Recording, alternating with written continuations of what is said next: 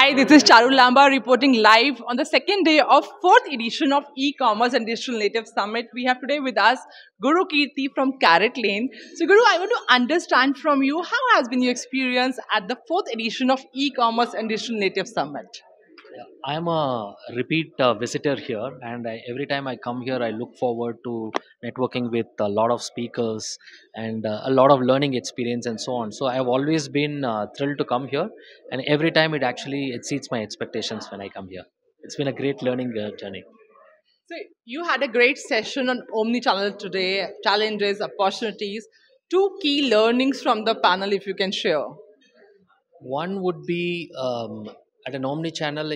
I think consumer behavior is shifting, towards omni-channel, and more, very deep in that sense that they wanted to see a lot of value and convenience in the way that they shop with the brand. The other one would be to on a tier two and tier three markets. How is it going to be, very different from a tier one market in terms of the strategy for omni-channel? So I think that thought process is still in my mind on how do we take it further. Though we are talking about omnichannel, but we see the fight between Q-commerce and e-commerce heating up. Who do you think is going to win this race?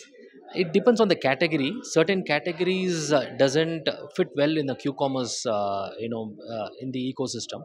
For example, jewelry, we have tried it with a q-commerce application, and we realize that the customer doesn't need it in 10 minutes and 15 minutes, and so there is no point in doing that.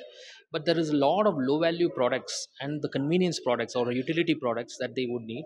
Definitely q-commerce is going to change the way e-commerce itself is going to think about it. So the marketplaces and long time players is going to find it hard if they don't get into the q-commerce.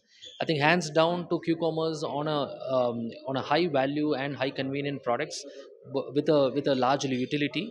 But the e-commerce is going to win in terms of the longevity and something where time taking time is even accepted, to for the customers. Thank you for sharing wonderful insights. It was a pleasure having you today over here. Thank you, Charu. Always pleasure to come here. Thanks for having me here today.